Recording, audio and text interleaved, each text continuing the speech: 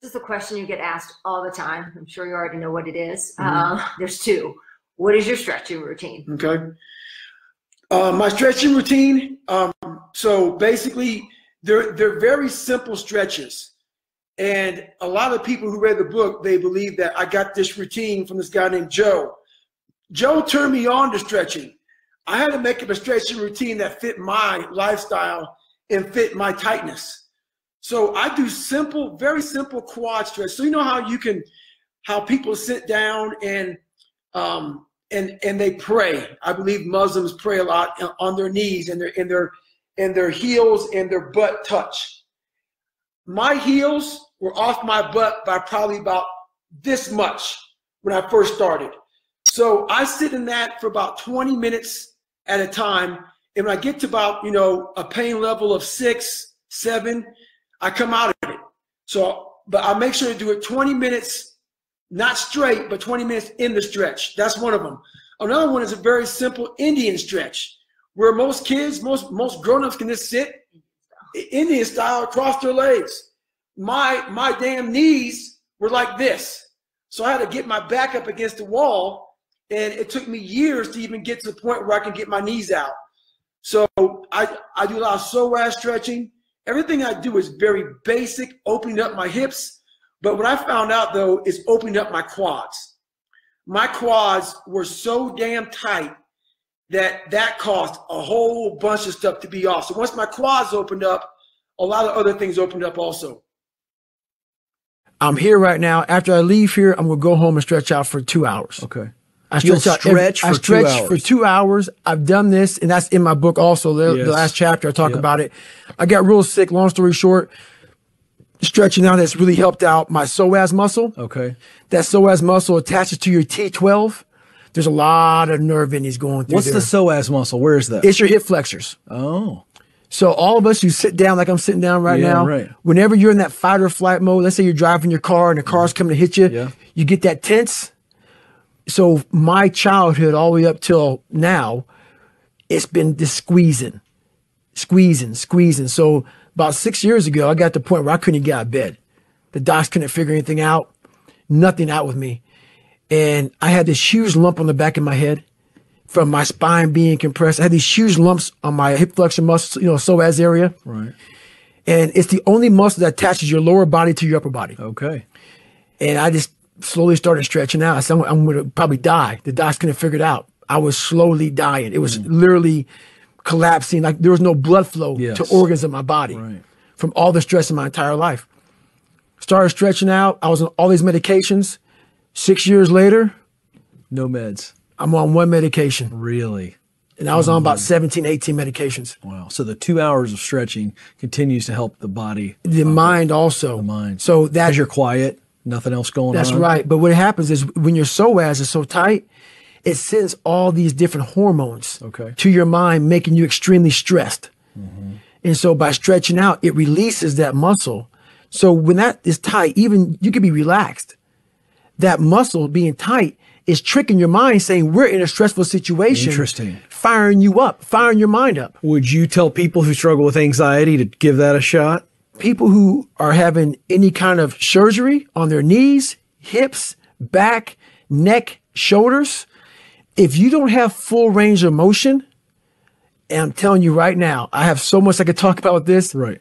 You need to, first of all, get full range of motion before you let somebody cut on you. Gotcha. If you're dealing with anxiety, any kind of issues like that, a lot of it has to do with your muscles in your body being tight. I couldn't sit down here for a minute with you 6 years ago. Right. I had trouble sleeping for 7, 8 years. I'm talking about sleeping for 2 hours a night. Wow. Was it. Because of all this adrenaline going through my body. And would you start in this hip? Because you know how many people are dealing with anxiety? Tons. I mean, they're on medication. 100%. And what you're saying is you start with those hip flexors. You start with your quads. Because your quads are so big, they get so tight. Okay. And once they get tight, they start pulling on everything else. Okay. So open your quads up first. At least that's what I did. And then work on those hips. You got to open those hips up. You have to open up that hip flexor muscle. And then you want to release that back. Because a lot of people have back problems. Yeah. A lot of times it's just that psoas muscle literally just pulling. Yes, pulling the back muscle Pulling that back muscle down.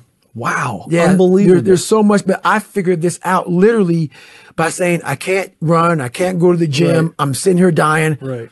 I'm real tight. Just let me start stretching. So I shave my head almost every day. Right. As I was shaving my head, I started realizing this bump was going down. Interesting. And the more the bump went down the back of my head and on my hip flexors, the more I started feeling better. I go, there can't be a correlation here. Mm-hmm. There was 100% Sure correlation. enough. Wow. Now, this isn't any doctor. Yeah, no. No I doctor. get This it. is all me. Sure. I don't know if it's true or not. I know for me, Right. it changed my entire life. Wow. Well, just something, it's very interesting. A little nugget there for you leaders out there. Because I talked to him before this. I was like, what should I ask David that's not obvious? And he's like, ask him about how he stretches for 4 hours a day. Is that true? It is. I actually, so I had I still have a multitude of health issues. Right. We didn't even, like, I'm just being conscious of the time, but like we didn't even talk about the fact that like in 2010, you had this crazy heart thing, right? Like I remember because you were killing it in racing and then you just had to stop, right? It wasn't until you came back in like 2013, but there was like a period there where you were off the radar. Huge period. I was extremely sick. I'm still sick now. So everything I talked about in my life, it comes at a price. It comes at a huge price. When you will yourself, so when you don't have ability and all you have is will, something's going to give. And what gives is your internal system. So my adrenals are shot. So your adrenals are your fight or flight. Like I discussed, I was scared of everything I ever did in my life, and I had to find something much deeper than myself to pull out, to turn myself inside out. Mm-hmm. And how I did it was I used a lot of my adrenals. And I had to find this to get through all this pain and suffering and fear. And basically, my adrenals have shut down, all this. And everybody just say, God, is it even worth it? Sure is, people. Sure is. Mm-hmm. Because that is my trophy, not the sickness. I knew what I was doing to myself when I was doing it. I found what I wanted to do, but now I'm getting healthier. But so I stretched out because while my hip flexors got so tight, your psoas muscle. Your psoas muscle is what tightens up when you're in a fight or flight situation. I was in a fight or flight situation all through my deployments, jumping out of airplanes, being in scary situations, doing things I hated doing was my whole life pretty much. That psoas muscle got so tight, it started pulling on my T12. Right. Collapsed my spine. You have a bunch of nerve endings going through there. I can go all day talking about this. I got severely, very sick. So basically what I did was I started this crazy stretch routine. And I literally have healed myself through the discipline I had. And what people won't believe is I got to a point where I stretched out for 8 to 12 hours a day. And it went so essentially like most of your waking hours when you're not working out. Stretching. Yeah. And it went from that to 6 hours a day. Then from 6 hours a day to 4 hours a day, the more I would open up. So the hips and are your soul. Is there like a specific routine of stretches that you would go through? Or I would sit and stretch a whole big routine. A whole mess of like opening up your abductors because your abductors are attached to your hips, your hip flexors, everything is attached at this region here, your midsection, your hips. And my hips got so tight that I couldn't even squat down. I had so much back pain. So that's why, another reason why I started running. Running, you stay upright. I couldn't squat anymore. I couldn't do any of that powerlifting stuff. So the only thing I could do is run. Running didn't bother me too bad. And it got to the point where I couldn't run either. And my health got real poor because my spine was collapsed. And I got real sick. And basically I healed myself because no doctor can find out what's wrong with me. So I couldn't run a lot. I couldn't do any activities. So I said, you know what, I'm going to bury myself in stretching. And what happened was I had this huge knot on the back of my head. The knot came from my spine collapsing and getting tighter and tighter and tighter. It developed fluid or whatever. Long story short, as I started stretching out, that bump started going away. And the smaller the bump got, the healthier I got. And I was like, what in the world is going on? So I shave every day, so I would feel this bump. And the bump, and you can see it right now. Yeah. No, I can see it. Yeah. Most people think everybody's a bump in the back of the head. My bump was like this big. Mm-hmm. It was huge. And the more I stretched, the more it went away. The more it went away, the healthier I got. And I was like, man, so I'd be like, I'm going to keep on stretching. So my stretching became, it was crazy. And I got healthier. And I was like, my God. So I stretched more and more and more. And now I've been doing it now for 3 years. I haven't missed a day of stretching in 3 years. Wow. So now is it literally like, are you still at the 4 hour mark of stretching? I'm now at like the 2 hour mark, but what's funny about it, I went from, so I won a race called Strolling Gym. It's a 41-mile race in Tennessee. I averaged about 7-minute miles for 41 miles back in the back country, all the up and down hills. I could never even do that. Yeah, I've run marathons pretty fast, but my average training pace was at 8:30, 8:40. After I stretched out my hips, my average running pace now is between 7:15 and 7:30. Wow.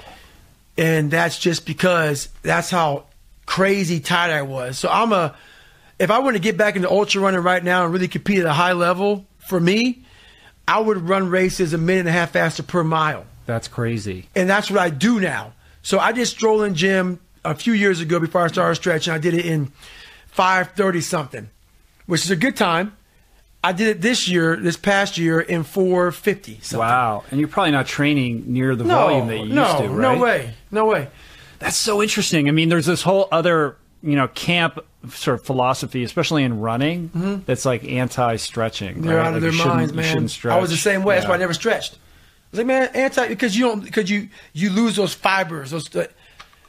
You're an idiot. I would stretch out for 8 hours in a day. And yeah, it takes a while for your body to get used to it, but most of us are sitting most of the time. When you sit, you're tightening up that hip flexor muscle, that psoas muscle. That's one of the most important muscles in your stride, to get that long stride. Half of our strides have shrunk by inches. Your stride is how you run. And when I started stretching, I was like, my God, man, I'm clipping at a 7:30, 7:15 at the same heart rate. Your stride's not restricted anymore. Not restricted as much as it was. So I've gained a minute per mile. That's super interesting. Just by stretching. So people say shit because they don't even know what the hell they're talking about. They don't even know. So get knowledgeable before you. And I've read it. I listened to it. So I didn't stretch. It's the dumbest thing on the planet. And people talk about, don't hold a stretch longer than 30 seconds or 15, whatever the hell the shit is. I'll be in a stretch for 30, 40 minutes.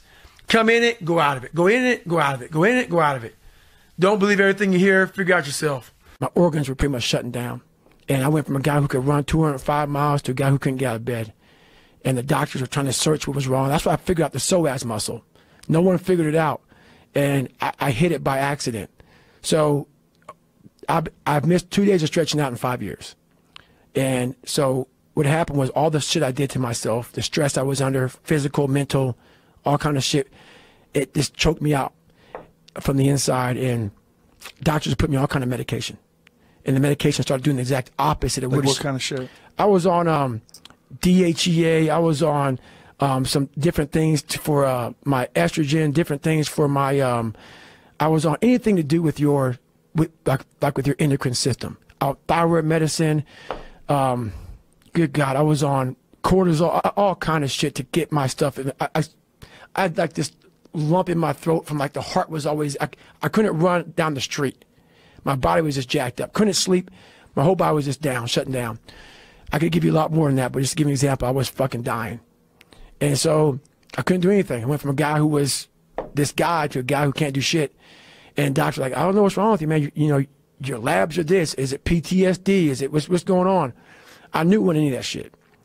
So I sat in the bed one day and I realized, man, my life is over. This is it. But it gave me time to reflect on everything I had accomplished. 'Cause I'd never taken time to reflect on the kid I was to the man I am now. So honestly, the time I wasn't working out, it was the best time of my life because I got a chance to really reflect back and be proud of who I became. 'Cause I never took time to do that. It was like one after another. Get the fuck after it. Get after it. Get after it. You ain't good enough, motherfucker. Get after it. Get after it. And I got halted. So anyway, this process went on for a while. More medication. This isn't working. That's not working. No doctor can figure it out. I'm like, fuck it.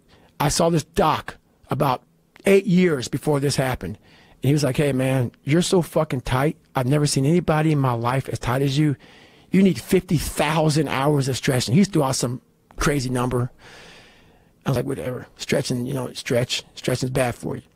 So you thought stretching was bad for you? Yeah, stretching's bad for you, man. Why did you think that? I read some article, man, fuck stretching, man. You know, I worked out so hard, I didn't have time to stretch, man. I was running 150 miles a week. I was biking to work, man. I was getting after it, man. I was working a full-time job. and stretching and doing that. So my body was literally getting tighter and tighter, not just from what I was doing. Everybody thinks, oh, because you ran this. No, it wasn't that, man.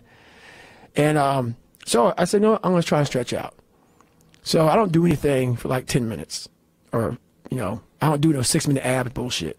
So I started stretching out 1 hour, hour and a half. Long story short, man, I shave my head almost every morning. And that bump that was on the back of my fucking head, I started realizing it was shrinking for some fucking reason. I don't know why, because I shaved my head back and I was like, it's getting smaller. Smaller that bump got, healthier I got. Smaller that bump got, I was like, oh, hold up, motherfucker, what's going on?